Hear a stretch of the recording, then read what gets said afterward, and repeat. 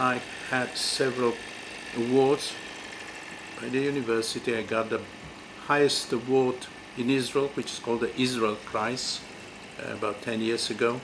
I more recently got an award called the Emet Award in Israel, which is given by the Prime Minister.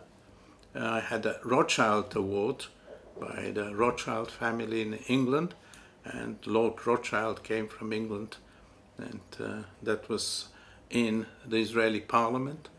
I have awards from quite a few foreign countries, quite a few international societies, the international neuroscience societies and things like that. So I believe that it has been accepted as an important field, especially after we discovered the compounds that the body makes that bind to the cannabinoid receptors in the body. So it opened a field which is of major importance. As a matter of fact, in a recent review by people working at the National Institutes of Health in the US, very important scientists, they wrote that in essentially every disease that has been investigated, the endogenous cannabinoid system is involved in essentially all diseases. Now, that's a very, very strong statement, and I have not heard of any other biological system that is involved in essentially all human diseases. So here we have a system which is of major importance, the endogenous cannabinoid system. Because of legal constraints, there was no research in academic institutions. An academic institution is an open place.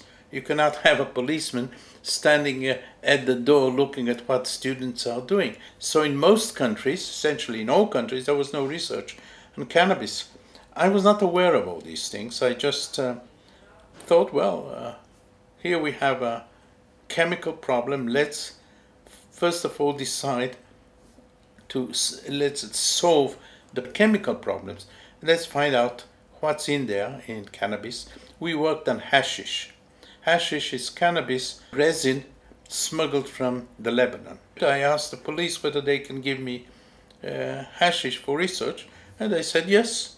So I went ahead and picked up the hashish from the police, took the bus with 5 kilos of hashish in my bag.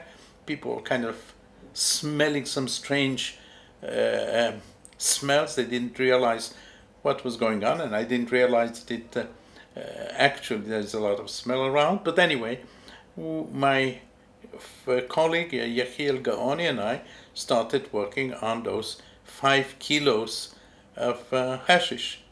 It turned out that there is a huge number of compounds there. There are 2 major compounds. One of them is the compound that causes the effects, the mood effects and so on, the well-known effects of cannabis. And this is tetrahydrocannabinol, which we isolated, I believe, for the first time in pure form, and using modern methods, which were modern at that time, now they're not so modern anymore, we could determine the structure of the compound. And there is a second compound which had been isolated previously, but again the structure was not known. It is called cannabidiol. It does not cause the well-known cannabis effects, but it has all kinds of other effects. And the 2 together, CBD, cannabidiol, CBD and THC, are the basis of cannabis action. Now, they help. I mean, in many cases, this is the only thing that helps.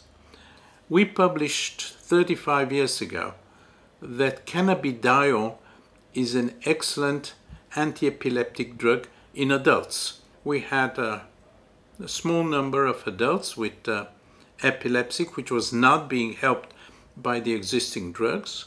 Most cases it helped considerably. In some cases there were no epileptic attacks. In other cases the number of epileptic attacks went down. There are epilepsies in young children that are cannot be taken care of with the existing drugs. Parents in the US found that giving them medical cannabis with high doses of CBD, very low doses of THC, helps them. In some cases it completely blocks these attacks. Instead of having 20, 30 attacks per day, they have 1 or 2, or 1 or 2 a week. Or the level of these attacks is lowered. So they said, we are not interested in doing something illegal. We want this drug in order to help us. So they found what we had already reported many years ago. This is the only drug that helps these very, very sick children. So why not use it? So it works. No doubt it works.